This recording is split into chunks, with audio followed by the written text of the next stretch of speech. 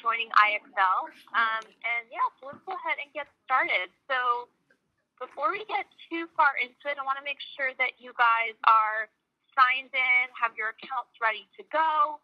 So you should have received that teacher activation email with your activation key there. So I have that up on the screen if you still need a few minutes to do that. If I could just get maybe one person from each site to give me a yay or nay in the chat box there if everyone is signed in, or if you would like a couple minutes to do that now. And they can't move on, like if we get one wrong, we can have 5 extra to get that on track. It's great. This is like me in a computer program. It's thanks. They're doing science. We've already signed in. Thanks. I was on T6 yesterday, and the kids are stuck on T2. So I'm like, oh, this is. Can I set your computer right here? Right now, we're on T2. I can never sit down. I need to go to the next one.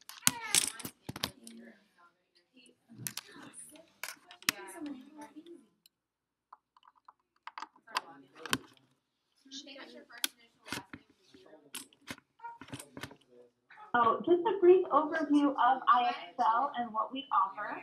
So IXL offers skill practice in 4 key subjects: math, language arts, and social studies. Okay? We have practice in math from pre-K to calculus, language arts pre-K to grade 12, and science and social studies grades 2 through 8. So I know that we're focusing on math and language arts today, so we're going to make sure to spend some time talking about those 2 subjects. A couple things to know about IXL is that, do you guys see my screen okay?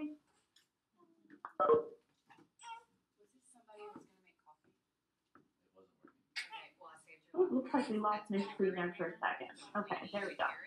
Okay, so IXL questions are computer generated. So what that means is questions are not pulled from an item bank. So it's very unlikely that students are going to see the same question more than once. Another thing to note is that IXL practice is going to adapt to a student's ability in real time. So as students are working in IXL, if they are answering questions correctly and they're showing consistency, those questions will become a little bit more challenging. And also, if they start to struggle, questions will become a little bit easier, okay? Last thing to note is that IXL is student-paced. So what that means is students are never timed to answer a certain amount of questions in a given amount of time. We really encourage them to focus on their understanding and accuracy while they're working in that IXL practice. Okay, so here's our agenda for today. So we will talk about IXL from a student's perspective, give you guys a chance to practice as if you were a student yourself. We'll then dive into teacher analytics and explore some of the reports that are available to you to really monitor student progress and help you plan for instruction. I'll then show you how to select skills in IXL based on what standards you're working on in class with your students, how to communicate that to your students, and then we'll have some time to check in about rostering and also have time for any additional questions you may have at the end. Okay. So let's jump into IXL from a student perspective. Okay. So you want to make sure that your students are logged in properly, again, so that data is saved when they're doing all that hard work in IXL. You can always just do a quick check for understanding, make sure that they see that word welcome with their name, and then you know that they're signed in and ready to go. Okay? Okay. So this is what we call the student's grade level landing page. And this is where they will see all of those IXL skills that are available to them to practice. For skills that they've already done some work on, they'll see their current SMART score in parentheses. So right now we're logged in as Meredith, and we can see that for skill N.1, she has mastered that skill. She's received a SMART score of 100. We also can see on this screen some skills that are highlighted. Those are showing narratives that these are skills that her teacher has selected for the class to practice. And so when she's ready, she'll want to go in and do those skills. And I'll show you how to get that highlighting a little bit later on in the presentation. Since you guys are working with more than one subject, students will simply toggle between those subjects using these icons under their learning tab. So if they're in math and then they need to switch to language arts, they can do that simply by clicking on those icons up here. Okay. Okay. So one thing I want to talk about that's new to IXL this year is the math diagnostic. So this is a really fantastic new tool that you can use to get up-to-date information on how your students are doing in 6 key math strands. So students will access the diagnostic through their learning tab. So click on learning, go to diagnostic here.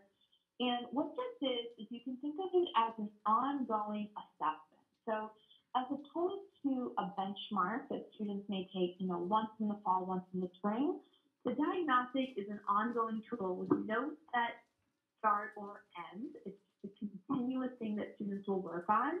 And as they are working on that throughout the year, it's going to give you up-to-date information on their grade level understanding of these 6 key math strands. So to begin that diagnostic, students will go into the diagnostic arena. They'll be given a choice of 2 questions to get started. And then they'll go through a series of questions that will, again, adapt to how they're doing. And will eventually pinpoint that level of understanding. One thing to note is that at the beginning, students will need to answer about 60 to 90 questions in that diagnostic in order to get a full initial report. However, that does not have to be done in one sitting. So remember that the diagnostic is continuous. It's always the same what students are working on. So you can break that up into smaller sessions. Students can go in and out of that area before they hit that 60, 90 questions. Once you have that initial report, it's recommended that students go into the diagnostic about once a week. Answer 5 to 10 questions just to really make sure that that score is being kept up to date. So this is what that student report will look like for the diagnostic. And you will also be able to access all of your student diagnostic reports from your teacher account as well. So you'll see those 6 key math strands. So we have numbers and operations, algebra, fractions, geometry, measurement, and data. And one important thing to note here is that we're seeing for some of these strands a bar, and for some we're seeing a dot. So the difference there is, if we're seeing a bar for a strand, that indicates that this is the student's current level or range level of understanding, but we need them to do more work in the diagnostic in order to really narrow that down. So this student in particular right now is sitting between a 640 and an 840 for numbers and operations. So that's going to correlate to about a mid-6th grade to mid-8th grade level.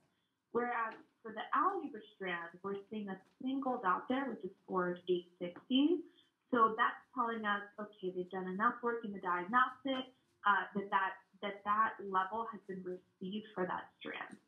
So the goal is that by the time students finish that initial batch of 60 to 90 questions, you will see a dot for each of these strands as opposed to the bars. Okay. Another thing to note is that the diagnostic is also going to provide students with recommended skills on their recommendations wall.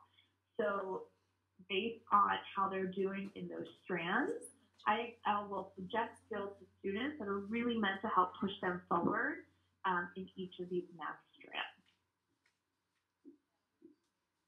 Okay, so let's talk about that recommendations block. So students will access that from their learning tab, and we just recently launched recommendations block for ELA. So now students will have recommendation suggestions for math as well as ELA. This is going to be a great place for self-directed learning. So as opposed to the skills practice, which is something you may assign after a lesson or for homework, this is a place they can go for a little bit more exploration and freedom into what types of questions they're working on. And this is going to be a place that is going to provide students with skills being recommended to them on things that they may be struggling in, but also things that they're ready to be challenged in. as I added mine, like So this is what that recommendation wall will look like for students. This is an example of the math one. You'll see a lot of different math choices that students can choose from, and each one of these is going to have an icon associated with it. So I want to go over kind of what those represent, because they're really great in helping direct students and what you may want them to prioritize when they go to that recommendation wall. So if you're seeing a question with the green star icon, that is telling the student, hey, this is something new to try, and they haven't yet done before. The purple barbell, work it out. These are the ones I really like to suggest prioritizing. This is going to be connected to skills that students are struggling in, and these are going to really help them get over those trouble spots. The blue bud, to keep at it, is for skills that they are making progress in, but they haven't quite yet reached a SMART score of 90. The goal for the goals is for skills that they have hit that SMART score of 90 in, but have not yet mastered or reached that SMART score of 100. And then lastly, the teal next up icon is for extension skills. So ones that are going to be natural next steps for that student based on what they've already practiced.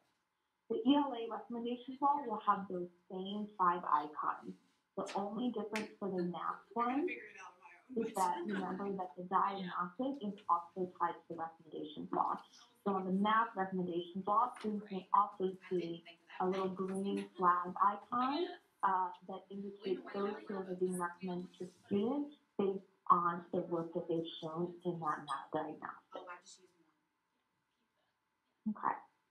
So while students are doing skill practice in IXL, they will also use in-skill recommendations. So let's say they're doing a skill practice, they get to a question that just really stumps them, they're not really sure how to move forward.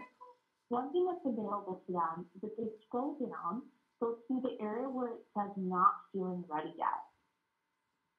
And these are going to link them to skills that are those prerequisites for the one that they're on. So if they get stuck, they can go there, explore those other skills, practice that foundational work until they're ready to move back to that original skill that they got stuck. Okay, so I'd love to give you guys a few minutes to do some skill practice on your own. So from your teacher account, if you go to your Learning tab, you can go to your subject and grade level, whatever you teach. I've selected a good math skill, but again, please feel free to choose any skill that correlates to what you teach. Choose a skill and do some practice as if you were a student. So from your teacher account, again, you can access all those skills. So I would say answer about 6 or so questions. And while you're doing that skill practice, I'd like you to intentionally answer questions correctly, but I'd also like you to intentionally answer some questions incorrectly and take note of what happened, okay? So I'll give you all about 5 minutes to do that. If anyone has any questions or is not really sure what we're doing right now, feel free to throw something in that chat box or take yourself off the mute, and I'm happy to walk you through that, okay? So we'll come back together in 5 minutes and check in about that skill practice. I did it last night. I did too. And I like it. I like it, but I will also say that the diagnostics that I ran last night, golly, I mean, does it ever end? She said it doesn't, but you need to do 60 to 90 questions to get an accurate. It was about 60 to 90. I was on there for about 45 minutes, and that's me. And I took it as a 3rd grader. What they would push, I don't know, or what they could answer from what we've taught. And it probably took me 45 minutes to do those, to where it said it had my level. So then she said she wants you to go back and do 5 or 6 of those every week. 5 or 6 questions a week. That's just to do the diagnostic. To get a better. But don't do the whole thing over again. You won't ever let you do it. No. It will just move you up. Yeah. It just moves you up or down on your scale. Right. So is that what we need to be comparing for each kid? Their weekly diagnostics or not? I wouldn't necessarily do it weekly. I would do it. Yeah. I would do it bi-weekly. I wouldn't necessarily do it weekly. It takes a while for them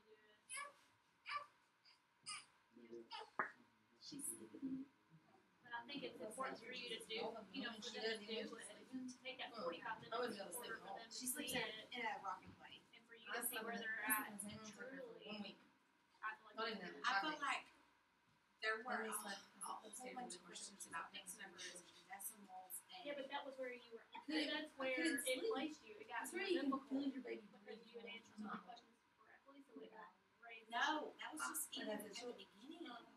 Oh, really? And I had to skip. I don't know. Like But I then was taking it as a third yeah, grader. yeah. Then it lowered me, but for them to even Well, ask me that's those what as a third I'm grader, I'm like, saying. Yeah, but it's not. Where's the diagonal? We don't have one. There's not one for ELA. So, which is good because then it would go, I don't know what this is. And the I don't know drop button. them You down. hit the I don't know Drop them button. down. What is a fraction? Yeah, it had to start them somewhere because they're fractions. I mean, you'd hope that his level students would know what their fractions are. So, I hope that mine know what But it is. yeah, but entering in as a third grader, I thought they would have a third grade diagnostic, but I guess they no, don't. it's It's a across the board. general It's diagnostic. across the board. Got it. Okay. Okay. Yeah, No wonder so they're they're starting starting at 4th, 5th grade questions and then go up, go That's it, down. and that's why I was like, man, some of those questions are way never gonna make it. Oh, yeah. I think what's important I don't with wanna this is whenever you're implementing it, just making sure that the kids are looking at the I don't know why. I just want to give it If they away. get it wrong, Yeah, if they'll actually read it. yes, it's good. It's a And good I went, explanation. yes, and I went over it with them today, and I And showed for it to them. be a I love positive babies. thing. You think it's Right. so I hard, had like it and I this played, for- and I did wrong, and I showed them what it does, and what you doing right. But then I went and I highlighted all my skills that I want them to go in on. I told them they need to I go love do the it. ones that are highlighted. So I highlighted the ones we've talked about so far. Good. So, and I told them that's what they need to be That's what completing. they're gonna learn. They don't When move they- around. when they they don't complete- talk next time. They And sleep. it's been right to it. Oh, it does? Yeah. They don't move a lot. That's That's what I did. All right, so let's come back I've together. just been highlighting, and they have to You had get a a chance medal. to do a little And sort of either skill practice The on your skill own. to move to the next one. So let's talk about how a skill in IXL works for your students, okay? So when a student starts skill practice in IXL, we always start them at a level 1 question type. So you can think of that as kind of warm-up questions, ones that are really meant to see if that student is understanding the basics of that skill. As they are showing accuracy and consistency in level 1, we'll move them into level 2, where questions are slowly going to become more rigorous and scaffolding is going to start to be removed. Again, as they show accuracy and consistency there, they'll move on to the next level of rigor until they reach the highest level of rigor for the skill.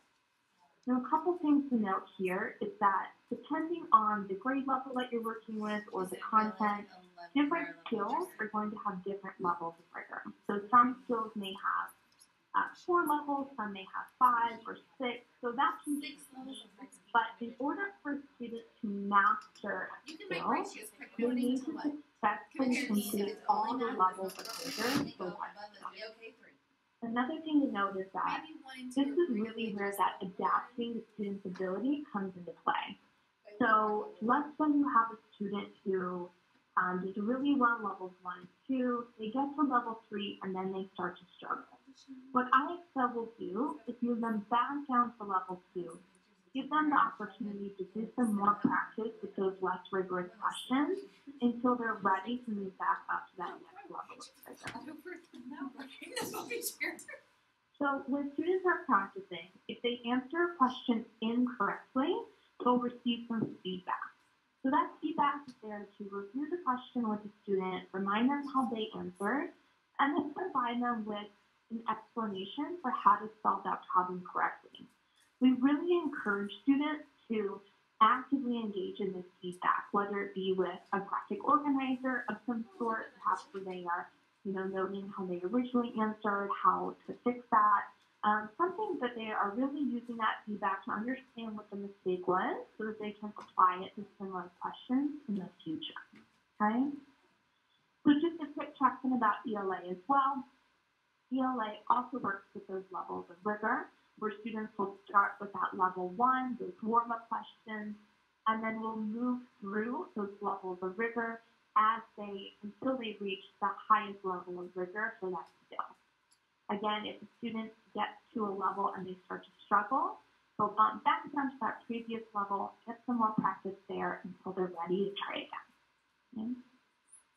Students will also receive feedback if they answer questions incorrectly with an ELA skill. Then we'll review that question.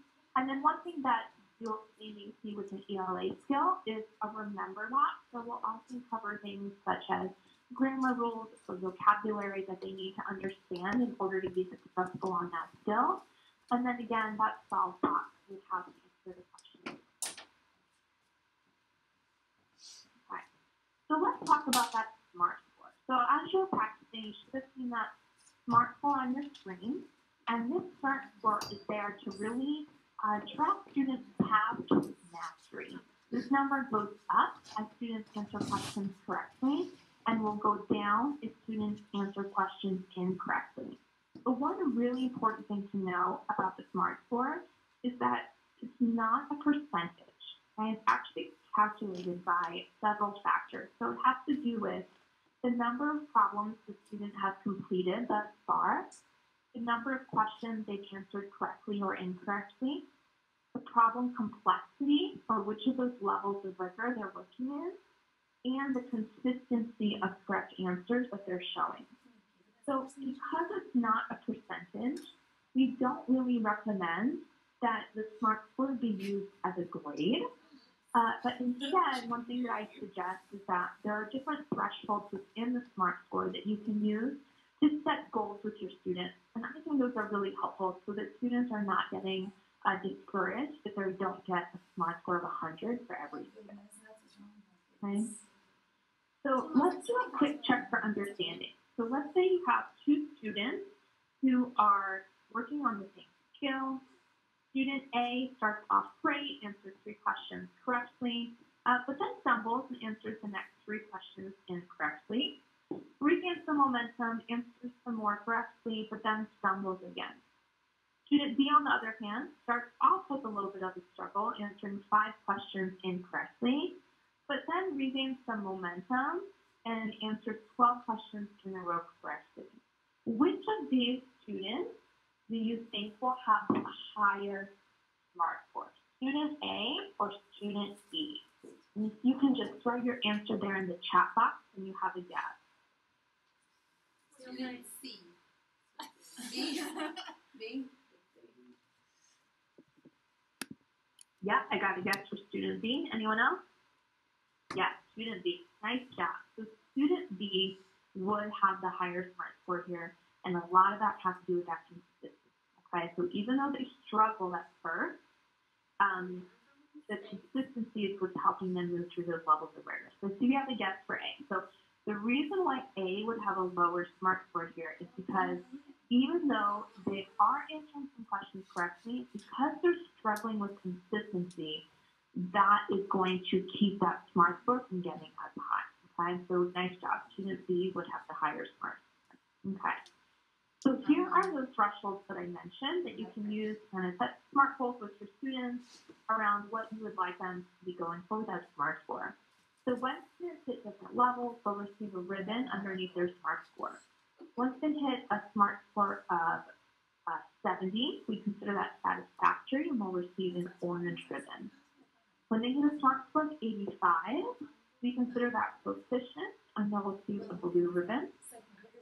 When they hit a SMART score of 90, they'll get that green ribbon, and this is where they will enter the challenge zone. And the challenge zone is always going to be the highest level of rigor for that skill, okay? And then once they successfully complete the challenge zone is when they've mastered the skill and they'll get that SMART score up.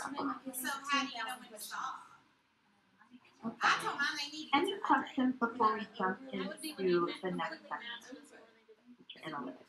I would say 90 and above. How do we go into our settings and get those certificates and not email to us? I don't care that they answer 10,000 questions. It's not enough. It's not enough. It's never good enough. Well, I I can can answer answer 8,900 questions, okay, but The little ribbons Here's a certificate. ribbon were showing up after 10-ish questions. All right, so I'll move along. If any questions come up, again, feel free to throw them in that chat box there. So if you are following along with the account, we are now in the analytics section. You can click on the analytics tab, and we're going to be looking at some of the reports that are available to you to help you really make sense of student data and instruction. So the first report I want to look at is the diagnostic report, and this is going to be connected to that math diagnostic students will take. This is a fantastic report for differentiated instruction and really targeting and doing small group intervention. So for each of those 6 math strands, you'll get a diagnostic level at a glance. IXL will group your students for who's scoring in a similar range, and then we'll also provide you with top recommended skills for each of those groups. So this is a great report to use if you're doing a small math group or any sort of rotation style, and you want ideas for what to prioritize with those groups. You can use those top recommended skills to really guide your instruction with those students. If you are in this report and you are seeing something that says, students need to keep diagnosing, that simply notes that, maybe they haven't finished that initial batch of 60 to 90 questions, and so they need to do a little bit more work in the diagnostics before they're placed in those groups. So the next tool that's available to you is the real-time sensor. So this is going to be a fantastic resource if you have a situation where you have students on Chromebooks or a computer lab or something where you have several students working on IXL at the same time. This is going to be a great thing to use to really do in-the-moment intervention. So when you're logged in, all your students who are logged in and practicing to IXL, you'll get a student tile on your student activity log that will show you what skill they're currently working on and what their current SMART score is. And those tiles will be one of 3 colors. So if you're seeing a student's tile is white, that indicates that they are on track, they're doing well with that independent practice, and they can keep on going. If you see a student's tile turn kind of that pinkish red color, that indicates that they've started to struggle. So they are answering questions incorrectly, they're not moving through those levels of rigor, and they need support. So if you're in the real-time center and you see, 1 or 2 or 3 students' tiles turn pink, that's a great group to pull off of IXL, do some small group work with them, to help them get back and understanding the foundations of that skill. If you see students' tiles turn gray, like Maggie and Maria on the screen, that indicates that for whatever reason they've gone idle. So maybe they've become distracted or they've lost their focus. And these students potentially just need a quick check-in from you to help get them back on track. Okay. So the next reports that we're going to look at can all be filtered. So know that if you want to narrow down for a specific date range or a specific class, you can use this filter tool to really customize your report. The trouble spots report is going to show you real questions that your students have missed and will group students who are missing similar questions. So again, another great report to use for small group instruction. Build those groups, pull those trouble spots, and review those questions with your students. You can really target what's kind of tripping them up and keeping them from moving forward in those skills.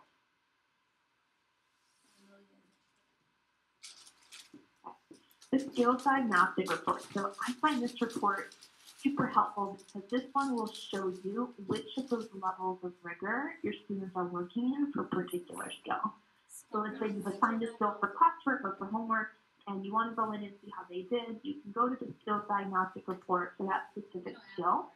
You'll get an overview of how many students have mastered, how many are still practicing, and then if you keep going down, you will get a box for each level of rigor of that skill, and you'll see which students are working in that level of rigor. So it's a great report to see who is getting to those higher levels of rigor and is potentially ready for more challenging work, and who is maybe stuck at the lower levels of rigor and needs more support and more small group instruction.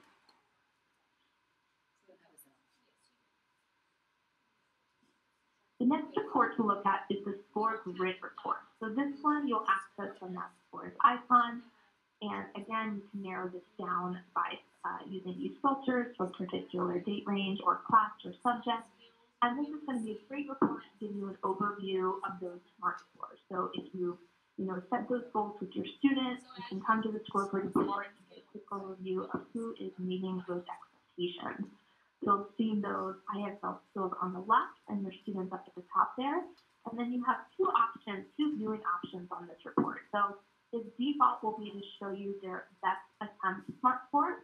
But if you click on this best attempt arrow right here, it will switch to current. So you have two options there, either looking at their best attempt SMART score if they have done practice on a skill more than once, or you can simply view their current score.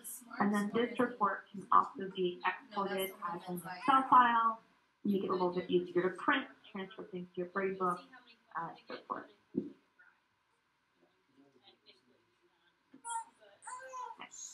Any questions on some of those reports that we've looked at before we jump into the next section? I wanted to go back to the percentage score. Well, there isn't a percentage She said score. something that I want to know for ELA where to find because I wasn't sure what she said. I think we have one question about the percentage Yes. scores. Which score? The percentage, if there is a percentage score in ELA specifically. So again, so that SMART score is not a percentage because, a student, once they hit that SMART score of 100, they've mastered the skill, but the student could get a SMART score of 100 while still having answered questions incorrectly in that skill practice. So because of the computer-generated nature of IXL, as far as I know, there is not a way to get a straight percentage because that could vary for every student. Some students may get to a SMART score of 100 with a lot less questions than another student. But again, you can use those thresholds for proficiency and excellence to kind of set expectations as far as what you're going to count as a teacher for particular grade connected to that SMART score. Okay.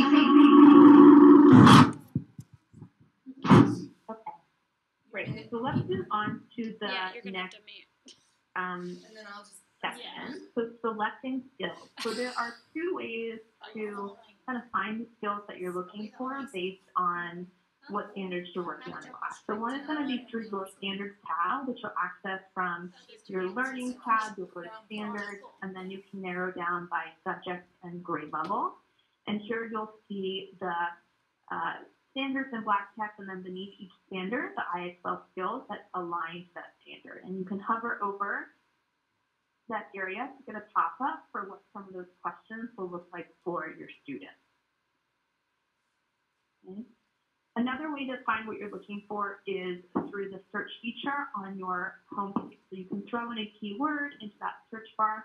You'll get a drop down of all the IXL skills that relate to that keyword.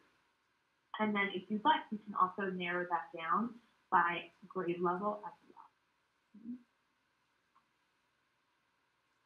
Okay, and I know you guys are working with Go Math textbook as well for some of your grades. So we do have a textbook alignment for that. So you will access that from your Inspiration tab. You'll click on IXL alignment and then textbook alignment and find your equivalent curriculum.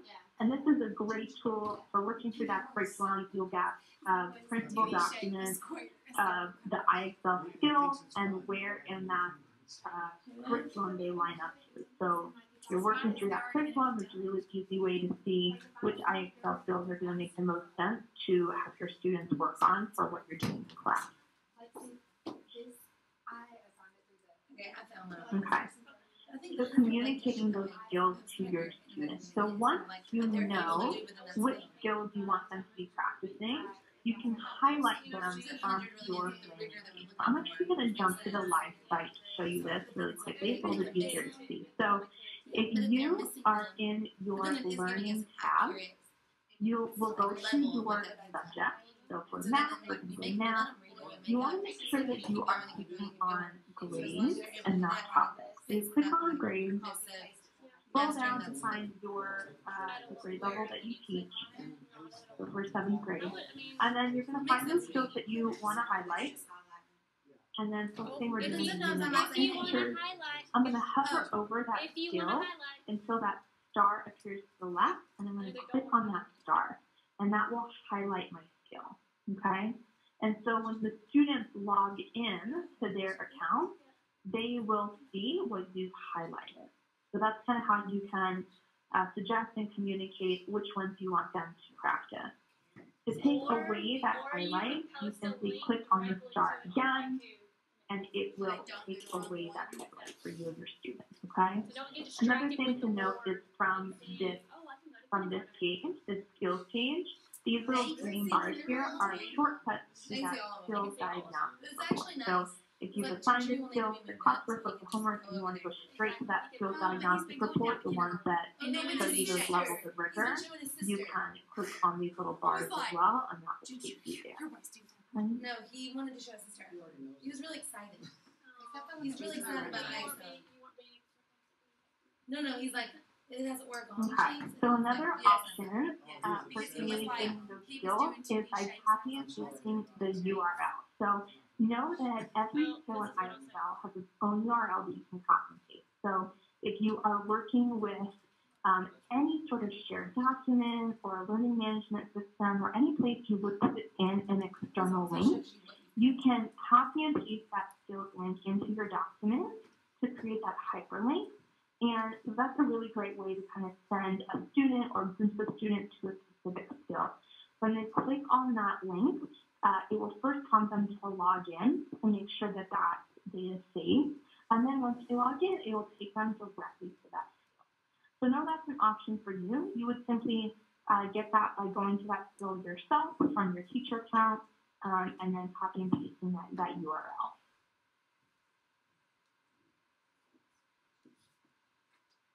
Okay, so let's check in about rostering. So there are kind of two options depending on whether or not you are a self-contained teacher or if you teach multiple classrooms. If you are self-contained, you'll simply build your roster, starting to type in your student's name and select them from that drop-down menu. If you teach multiple classes, what you can do is click on where it says Create Classes. And what this will do is allow you to kind of make smaller groups within that larger roster. So it will prompt you to name each class, so period 1, period 2, or whatever class names make most sense for you. And that will create a new column in your roster with a little drop down with those class names. And then you can then place each student from that larger list into your smaller group. So this is really helpful because then when you go to the analytics report, one of those options, remember, is to filter by class. So you can narrow down that data and look at our data for specific class.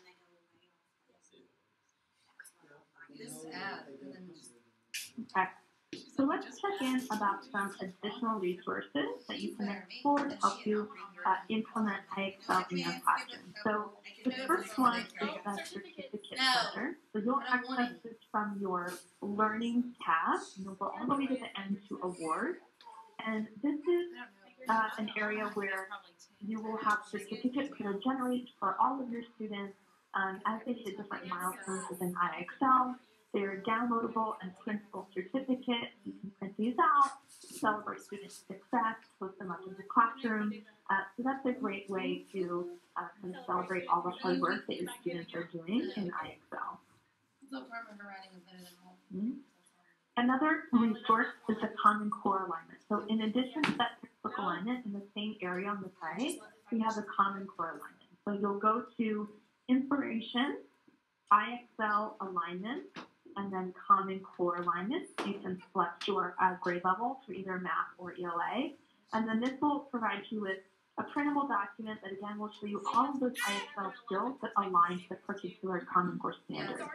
There's a lot of different things you could do with this resource. Some teachers have used it, for their own planning purposes and mapping out different skills. You could print this out and provide a copy to students to help them track their SMART scores, set goals with them. So lots of different things you could do with this document as well. Can we ask if there's a way to make it where we don't get emails? So we're about to wrap up. We have some time for questions. If there are any questions that came up that I can answer for you guys, feel free to take yourself off of mute or anything else you'd like to explore on the live site. Yeah. And it's like 50 certificates. No. I think it's for every 1,000. Well, no, I've done something that makes it to where I don't get them because the only emails I'm getting is as a class. Yeah, that's what mine Yeah, is. like my kids have answered 30,000 questions. But like on the days that we use it, I'll get tons of emails. Really? See, mine, I've only done it this week. Right. So I've only gotten a few. Right. And most of them didn't do it, so I wouldn't be getting too many. I assigned it for homework last night. I think 8 kids out of 2 classes did it. Hey, Yay, 8 kids. if those certificates, there's 8. Yeah. I don't think there was much.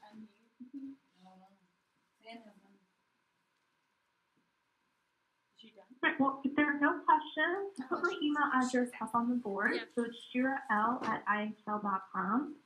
So if any questions do come up while you guys are implementing IXL, please feel free to email me. I'm definitely here to help.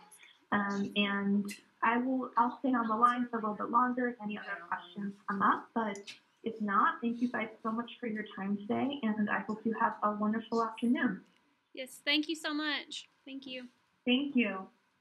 Have a good day. You too. So nice.